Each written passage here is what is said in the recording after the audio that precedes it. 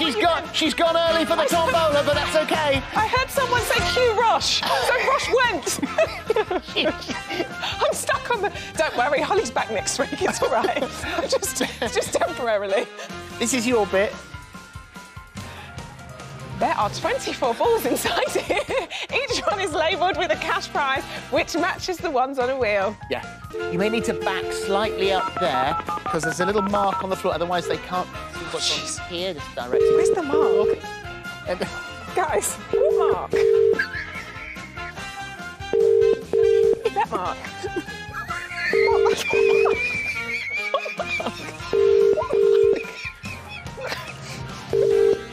I'm sorry. I'm looking for the mark. So down here on the floor now is exactly where that trolley has to go. See, when I'm looking for a mark, this is what sort of thing I need. not the ridiculous thing we call a mark. That's a big one. So all you've got to do when we bring the trolley in is to find that mark. OK, fine. Loads of cash prizes up for grabs, but if you don't fancy a spin of the wheel, how about spinning the balls instead? In comes the tombola. Got it today, guys. I've got it. Spot on. I know. Unfortunately, do you have anything you'd like to say? No.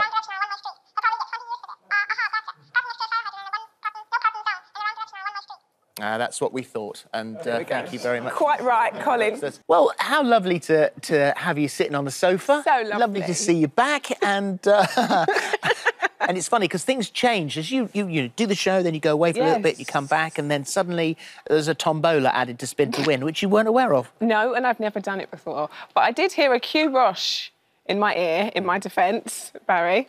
So I wandered over. To try and push it to, I don't know, anywhere I thought it should belong. Yeah, got stuck on the rug. Obviously it got stuck on the rug, manoeuvred, fine, we're OK, don't think anyone saw.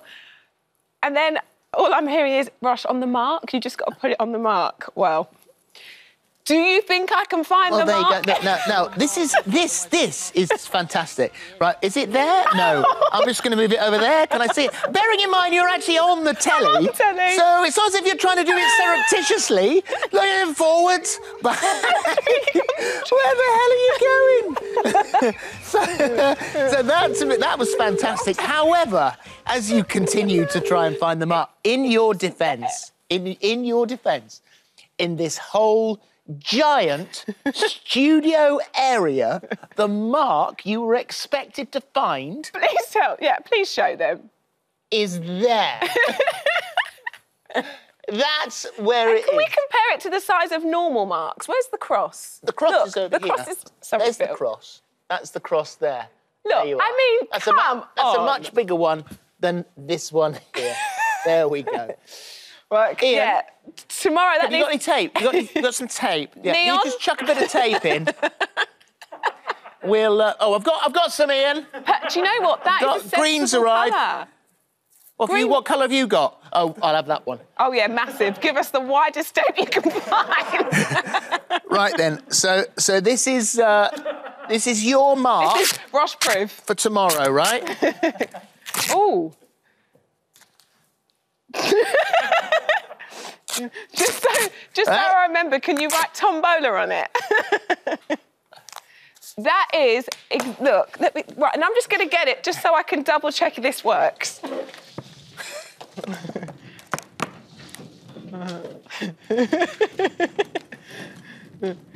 Here. OK, look, I don't think I'll miss it. There you go. That's where it should be. There we go! It's a great success. I'm glad that's where you should be. Of the show. Well done. There we go. I'm not going to get it wrong now. No. What are the odds that won't be there tomorrow morning? Best bit for a Tuesday. And you know what? Today, you sensed a little bit of something getting back to normality. Yeah, you're so right. Lots of, the sun is out, everyone feels good. First showbiz guest. Francis Rossi came in, first showbiz guest you could look at eye to eye since, well, over a year ago. Yes, and being someone that comes in and does fashion a lot, it's so nice to have fashion models in the flesh. and dress real-life women. Like, that's incredible. And we're used to having our chefs in towards the end of lockdown. They were allowed to come in. But today, in a first, you've got John Watt, who's it's got an inspirational story. Life had come off the tracks, ended up in prison, got involved with the Duke of Edinburgh Awards scheme, which, as he says, saved his life. Then got onto the path of wanting to become a chef, had a mood board, and that's the best bit, I think. The mood board is so brilliant because you feature on that mood board, and obviously one of his biggest, well, the biggest thing I suppose that he feels that was on his bucket list was to appear on this show and cook and I suppose be a TV chef. Yeah. And today he did that. Not only did he do it, but his meal was amazing. Delicious. So delicious. We finished it. And he didn't put a foot wrong. Utterly faultless, finished on time. Yeah. And he said before, he said, I'm really nervous. You couldn't tell one bit that he was nervous. It's not very often that when someone's finished an item and then you go to a break that the studio gives it a spontaneous round of applause. Yeah. It's nice And to that do. happened. So well done to him. That's Yes. how you turn your life around. And his meal was delicious. Well, thanks for coming out for lunch. I mean, I've had such a wonderful day with you. Lunch has been Lovely day. This is the best bit about the job. What I'm worried about is the fact that that's gone to my head already. Margarita. Quite a strong one too. It's like rocket fuel. I'm going to be up in a minute. Are you? That literally just go. Literally just... What's your favourite bit of the show? Oh, I better not talk about my mouthful. Lots today. I loved interviewing Michiel. Michiel Hoosman.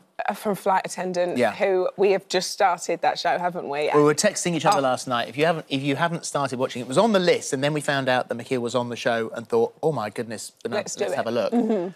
So we're texting each other saying, are you watching this? Are you watching this? That's such a good series. Oh, my goodness me. Yeah, and it's instant as well. It's not one of those where it takes episode 4 for anything to happen. It's instant, it's funny, it's brilliant. So, so good.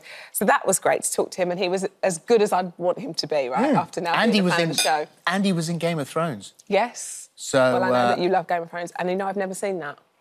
I've never seen Game of Thrones. Sorry. Do you hate me? Not one single episode? Not one single episode. What about Marv? I think Marv does a lot with that. We tend to cheat on each other with Netflix and with series, but yeah, I've not done it, not one episode. OK, all right. Well, I'll see you in a slightly lesser light, but that's OK. It's changed his So the mere fact, anyone who's in Game of Thrones, obviously, you know, I'm thinking, oh, that's got so much. It's going to be good. I want to talk about. Yeah. But yeah, and your next thing? And then I loved this whole thing with Clodagh, the margarita and the margarita. Clodagh actually forgot she was on the telly. She did. As she told us about her nighttime habits and getting ready for bed and making a risotto. At what point the pyjamas go on and when she's run her bath. I don't think I remember how to make a risotto, but I remember what she does of an evening. Yes. Don't forget to feed the chickens. Yeah, it's important. Best bit for a Thursday, and it's not often that you sort of have some food cooked for you outside, a meal cooked for you outside, and actually, as you run back in, you bring it with you. We did, and also, I might say, we're still eating it. The show's finished. It's now cold, but it's still really good cold. The other good thing is, there are a few good things about where we've all been and where we've gone through and all that sort of stuff. When you've had as much garlic as there is in this, honestly, social distancing is a really, really good thing. Because there's no question, we can't get close to anyone, and neither are we allowed. We really smell. We really I'm aware. We're not going to smell it because we're with each other, but masks are probably a really good thing. This is the best I can do. Anyone who comes anywhere near me... when I walk through the door, Marv's going to say, whoa, put the mask on. Hell yeah, put your mask on. And thank you for a lovely week, by the way. Pardon? What? Read my lips. Oh, I think there's a bit of pancetta just spat out inside my mouth. Oh, God.